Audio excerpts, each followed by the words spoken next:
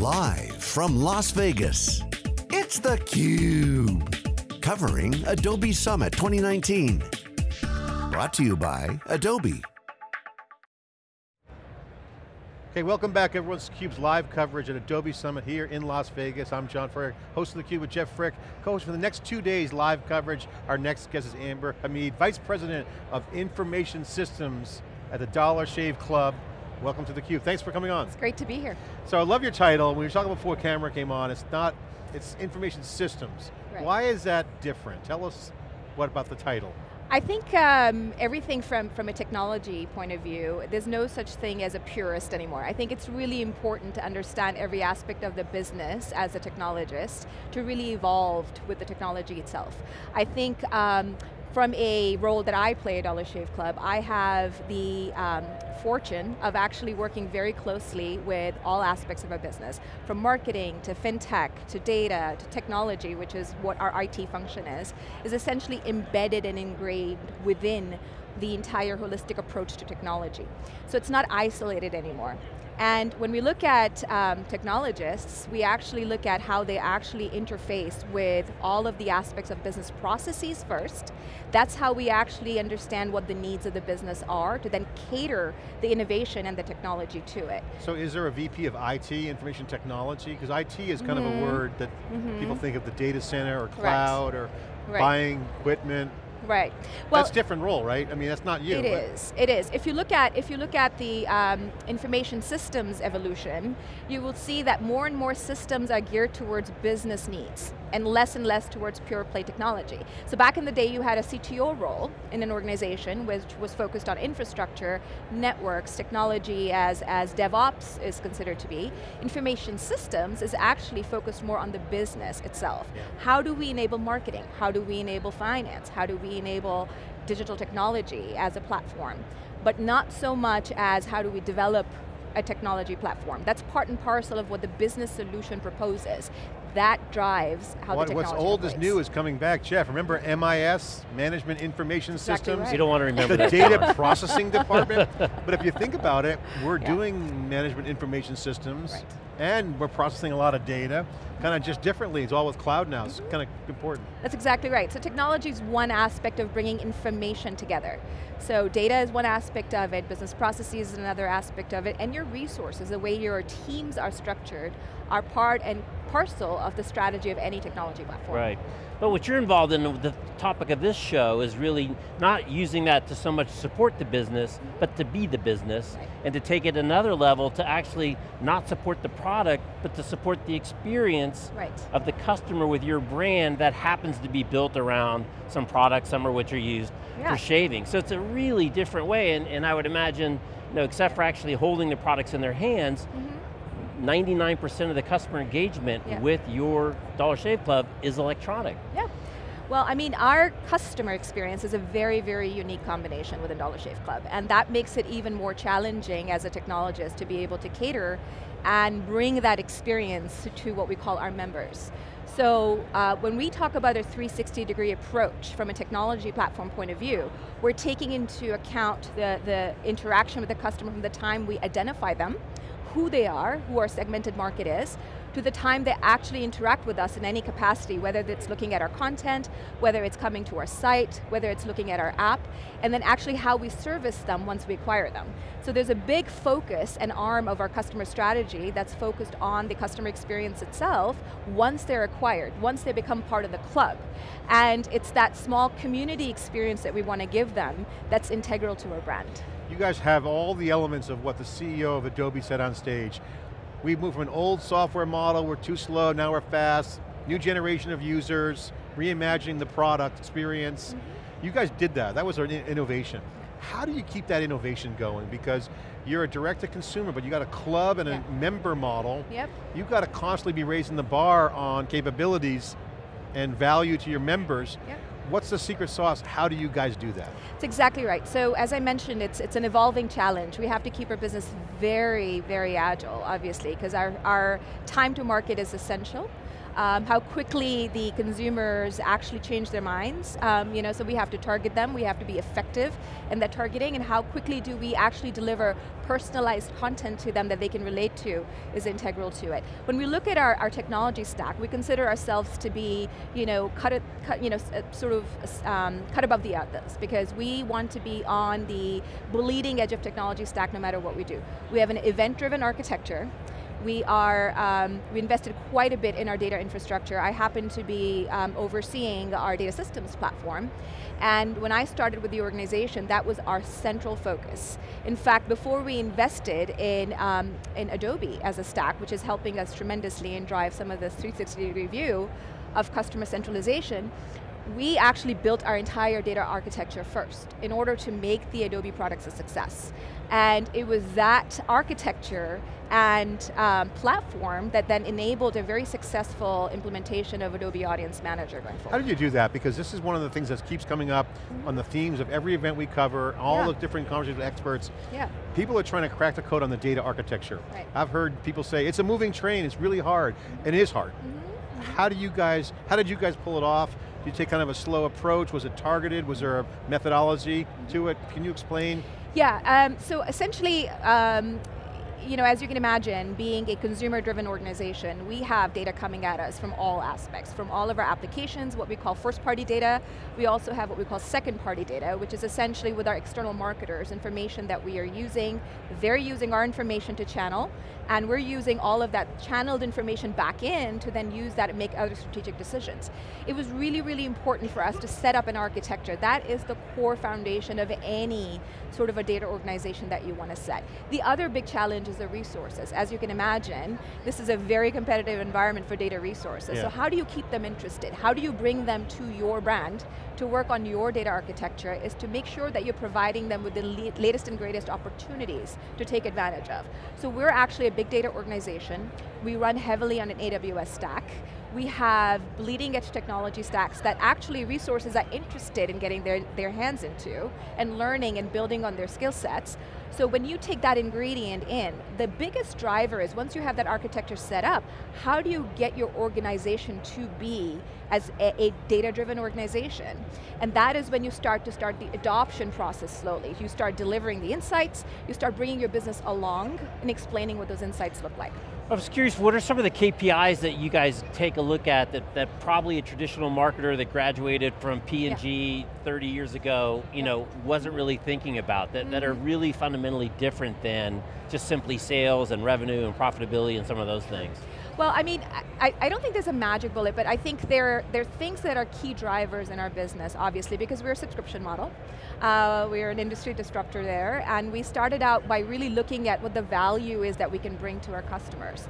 So when we put them on a subscription model, it was very important for us to look at how much we're spending in the acquisition of that customer, so our CPA, and what we call the golden rule, and then how are we delivering on those? And the key KPI there is the LTV, the longevity, which is the lifetime value of a customer.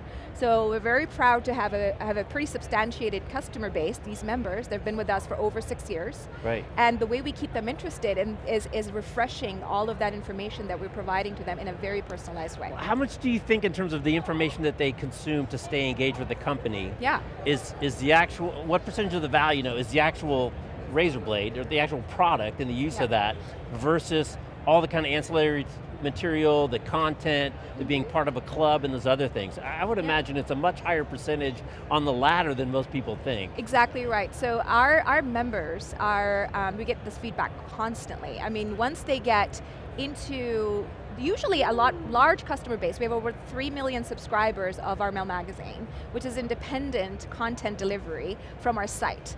And when people come and read the magazine, they don't know at first that it's part of the Dollar Shave Club umbrella. But once they get interested and they find out that it is, they automatically are attracted to the site and they land on it. So that's one arm that essentially targets through original content. The other aspect of it is once you are a member, every shipment that you receive actually has an original content insert in it. So the idea is that when you're in the bathroom, you're enjoying your products, you're also enjoying something that refreshes, keeps your mind just as healthy as your body. So original content's critical to your strategy. It is, yes. On engagement and then getting that data. So I I got to ask you a question. This is really an earned media kind of conversation that if you use the parlance of the industry. Sure. Earning that trust is hard, and I see people changing their strategies from the old way of thinking of communities, forum software, log in, be locked in, to be more open. Communities are hard not to crack these days. Yeah. You got to earn it, you can't buy community. True. How is the community equation changing? You guys are doing it really well. What's the formula? Obviously content's one piece. Yeah. How would you share that, how someone should set up their community strategy? Well, I think it's also a lot of personal interaction. You know, we have Club Pros that are exclusively dedicated to our members and meeting our member needs. And it's world-class customer service. And from a technology point of view, we have to make sure that our Club Pros understand our customers holistically. They understand how they've previously interacted with us. They understand what they like. We also do member surveys and profile reviews with our members on a regular basis. We do what we call social scraping, so we understand what they're talking about when they're talking about in social media about our brand. And all of that is part of the technology stack. So we gather all this information, synthesize it, and provide it to our Club Pros. So when a member calls in, that information needs to be available to them to interact properly and adequately. So there's intimacy involved, they can get an Absolutely, alignment? Yeah, it's hardcore customer service, like right information at the right time in the right hands of our Club Pros. So here's a trick question for you. Share a best practice in the industry. I think the idea of best practices is sort of kind of on its way out. I think it's what we call evolving practices. I think that the cornerstone of every team, every culture, every company is how you're learning constantly from the experiences that you're having with your customers. And you bring a notion and it quickly goes out the door based on feedback that you've received from your customers or an interaction you've had.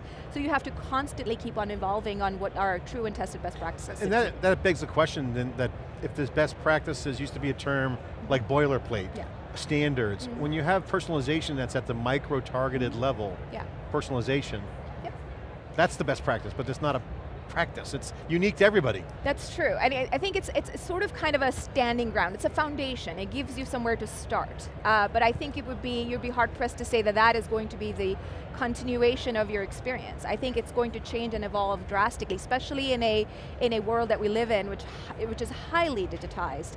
Customer experiences and their attention span is so limited that you cannot give them stale best practices. You have to keep changing. So the other really key piece is the subscription piece. It's cool that it's a club, right? It's not just a subscription, you're part of the club.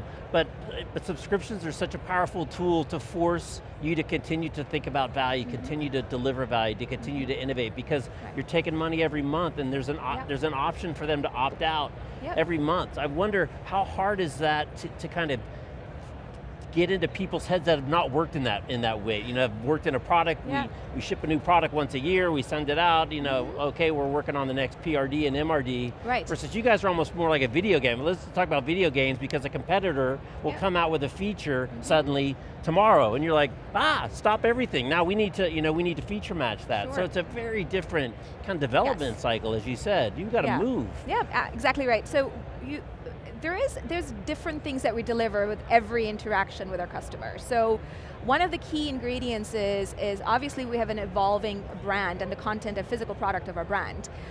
We recently launched Groundskeeper, which is our deodorant brand, and essentially we want to make sure that the idea is that our consumers never actually have to leave their house. So the idea is to provide cheaper products, right, that are good quality, effective, and they are delivered to your door. That the idea of convenience is never outdated, never goes out of practice. But to your point, it's important to continue to listen to what your customers are asking for. So if they're bald, you don't want to continue to market Boogie's products, which is our hair care product, to them. But if they're shaving their heads, we want to evolve on our razors to be able to give them that flexibility so they have a holistic approach. Get that data flywheel going. That's exactly so you get the feedback loop coming in. A lot of touch points. I got to ask the question around your success and innovation, which is awesome, congratulations. Thank you. There are a lot of people out there trying to get to kind of where you're at and maybe at the beginning of their journey. Let's just say you have an innovative marketer out there or an information systems person who says, we have a lot of members, but we don't have a membership, we have a network, we have people, we're distributing content, we're great at original content, they have the piece parts, but now everything's not pulled together.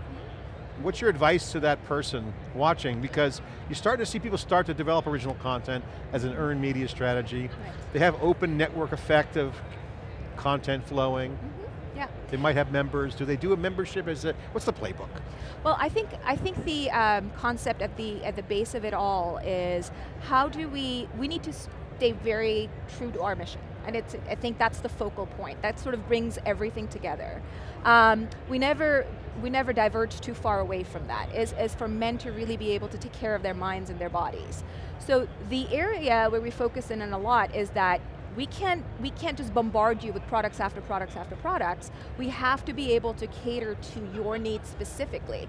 So when we're listening into people and what they're talking about in their own personal grooming, personal care needs, we're also going out there and finding information and content to constantly allow them to hear in on what their questions are all about, what their needs are on a daily basis.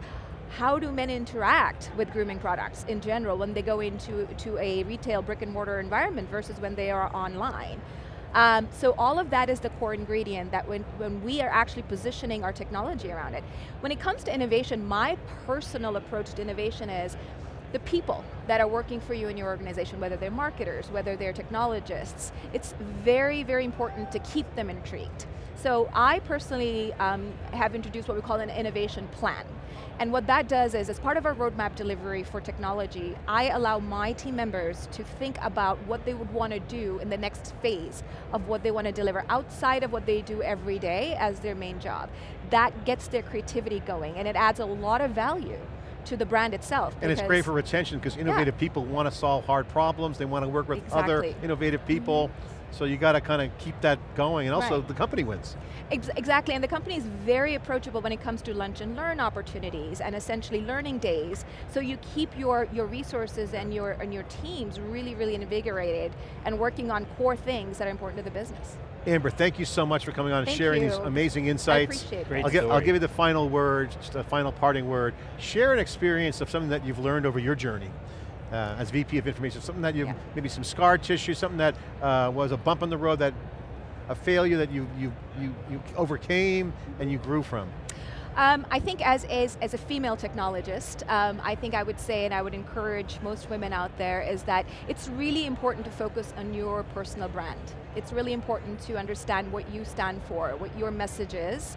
And one of the things that I have learned is that it takes a village, it takes a community of people to really help you grow, and really staying strong and connected to your resources, whether they're working with you directly, whether they're reporting to you. You learn constantly from them, and just to be open and approachable and be able to be open to learning and evolving as you grow. Amber, thank you for sharing. Thank you so it's much. theCUBE live coverage here in Las Vegas for Adobe Summit 2019. I'm Jeff Frick. Stay with us. After this short break, we'll be right back.